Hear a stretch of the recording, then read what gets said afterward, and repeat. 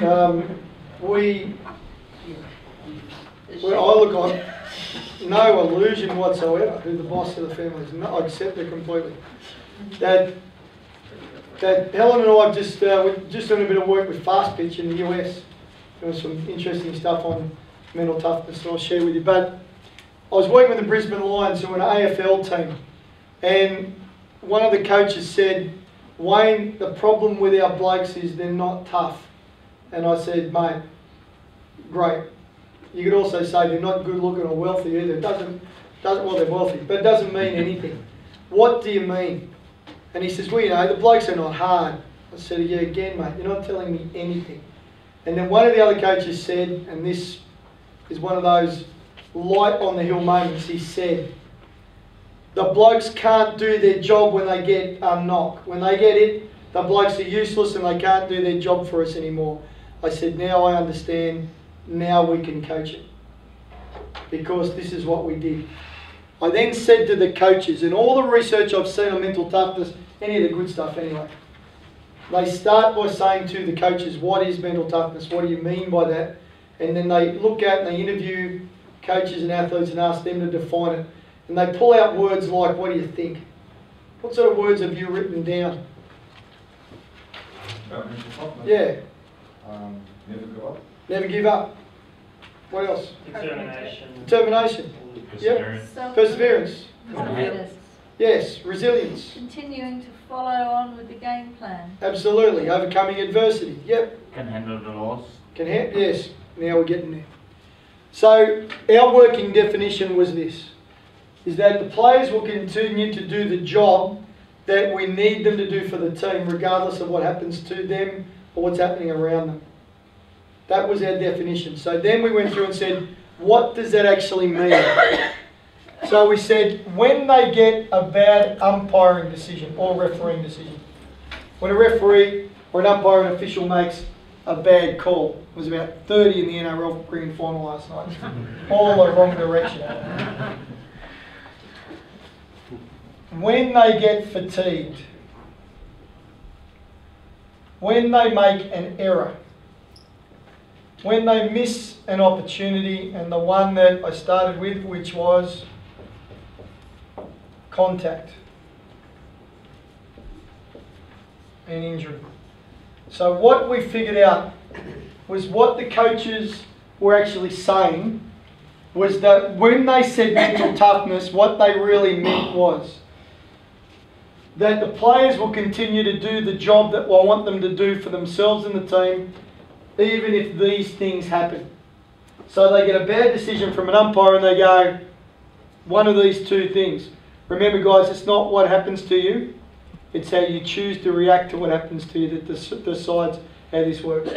So I can go, bloody umpire, always picking on me, hate this bloody umpire, last time we played them, meanwhile while I've walked over here, they've scored 2 goals. Because my sulking has cost the team even more dearly. So I need them to go, umpiring decision. That's not good, let's move on. Fatigue. Obviously, they continue to do their job even when they're getting tired. Wayne Smith, great quote. I was lucky enough to be invited to the debrief after the French lost the 2011 Rugby World Cup. And Smithy said, science is good, technology is great, team values, all that stuff's really good, but in there it comes to blokes getting off the deck and knocking other blokes down.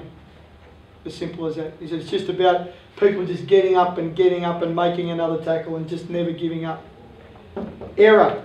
Quite often players will drop a ball or make an error, they drop their head, they drop out of play. Opportunity, they get a goal right in front. Penalty if you're in football, should go in most of the time. What percentage of penalties go in? I don't know. Is there a percentage? 8 out of 10, 9 out of 10 should go in? It's an interesting stat. I'll be interested on that. All of them probably should go in, but when you miss an opportunity, so you're given an opportunity that you should have taken and you go, oh no, I can't believe I missed that. The opposition have scored twice. We've been doing that. And then the big one for us, of course, was contact and injury. When a player got a hit, did they continue to do their job for the team?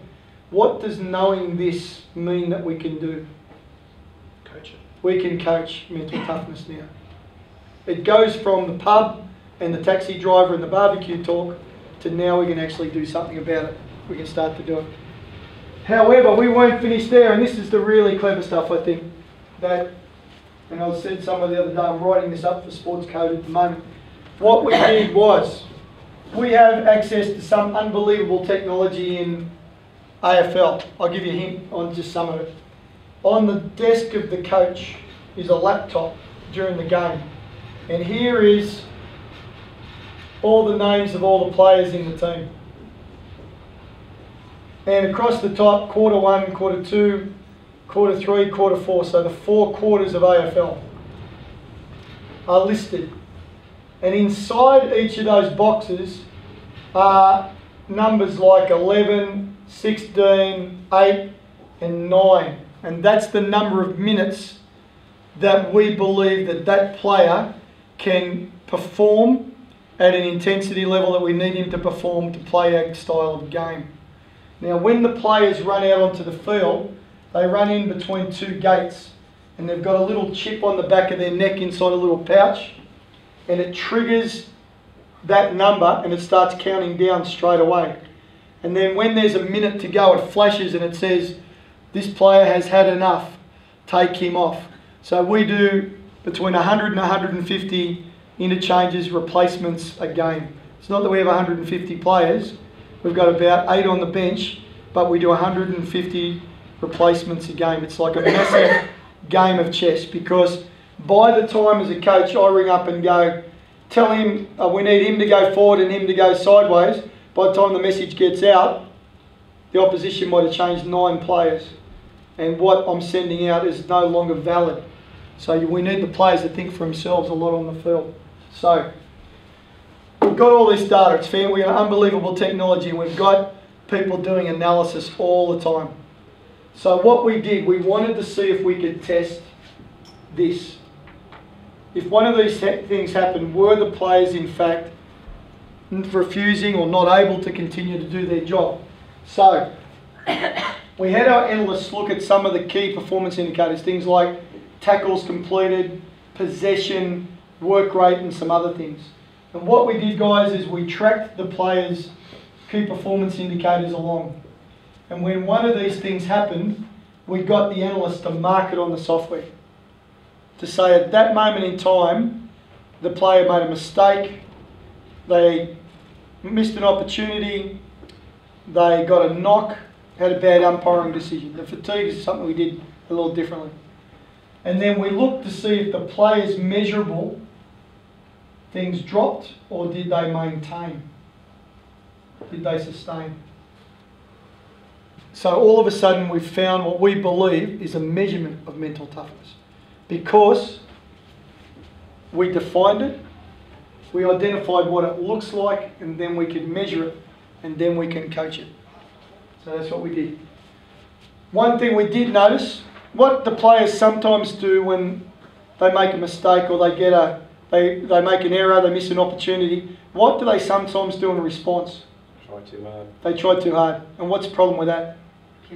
Fatigue. They fatigue quickly, heart rate goes up, lactate goes up, and it blows out our tracking system, blows out our player performance monitoring system as well. So we think the player can stay on for 9 minutes, they make a mistake, they go, I better make up for that, so they run all over the field, blow themselves out, and we're going to take them off early, which means we're going to put somebody else on earlier than wanted, which means they fatigue. So this is direct performance implications for the team. It goes from being a concept like blokes aren't hard enough to something we can actually measure, see and do something about.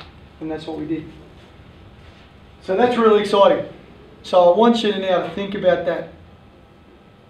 I want you to go back and talk to your teammate or your coaching partner there, armed now with that. Have a look at what you think about mental toughness. And now start talking about, okay, in my sport, you know, I think mental toughness really is, and this is how I could go about coaching it. Now bring it back. Take it out of the world of the surreal. Bring it into something. Okay, what is now mental toughness in your sport, and how can you coach it? You too.